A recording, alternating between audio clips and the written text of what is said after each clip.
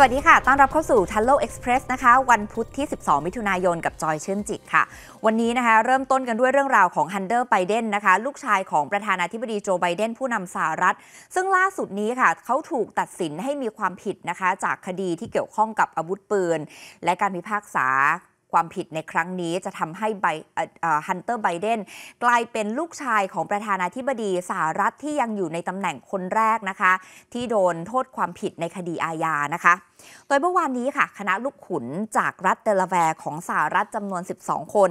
ตัดสินให้ฮันเตอร์ไบเดนลูกชายวัย54ปีของประธานาธิบดีโจไบเดนของสหรัฐมีความผิดในข้อหาเกี่ยวกับอาวุธปืน3กระทงด้วยกันนะคะก็คือการแจ้งความเท็จ2กระทงและข้อหาครอบครองอาวุธปืนอย่างผิดกฎหมายอีก1กระทง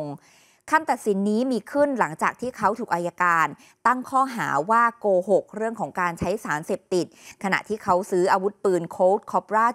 .38และครอบครองปืนดังกล่าวอย่างผิดกฎหมายเป็นเวลา11วันเมื่อเดือนตุลาคมปี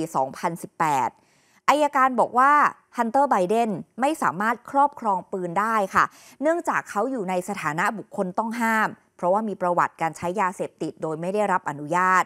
อย่างไรก็ตามฮันเตอร์ไบเดนไม่ยอมรับสารภาพนะคะว่ากระทำความผิดโดยอ้างว่าเวลานั้นเขากำลังฟื้นตัวจากการติดยาเสพติดและยืนยันค่ะว่าไม่ได้กระทำความผิดโดยเขียนคำโกหกลงในฟอร์มของการซื้อปืนขณะที่หลังจากมีการตัดสินดังกล่าวแล้วนะคะฮันเตอร์ไบเดนได้ออกมาแถลงถึงความผิดหวัง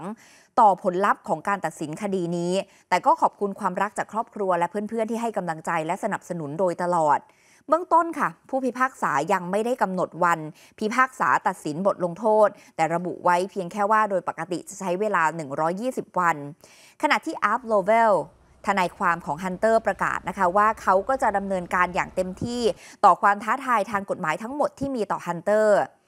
มาดูในมุมของผู้เชี่ยวชาญกันบ้างนะคะวิเคราะห์แบบนี้ว่าจากคำตัดสินดังกล่าวเป็นไปได้ว่าฮันเตอร์อาจจะต้องเผชิญกับโทษจำคุกซึ่งโทษจำคุกสูงสุดของคดีนี้รวมกันทุกกระทงนะคะจะอยู่ที่25ปี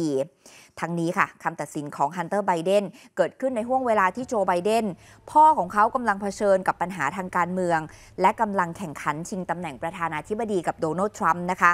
อย่างไรก็ตามโจไบเดนเองเขาบอกว่าสุดท้ายแล้วเนี่ยตัวเขาก็ภูมิใจกับลูกชายที่พยายามเอาชนะและเลิกยาเสพติดได้และตัวเขาพร้อมรับคำตัดสินของคดีนี้รวมถึงยังคงเคารพกระบวนการยุติธรรมขณะที่ลูกชายของเขาพิจารณายื่นอุทธรณ์คำตัดสินในคดีดังกล่าวค่ะ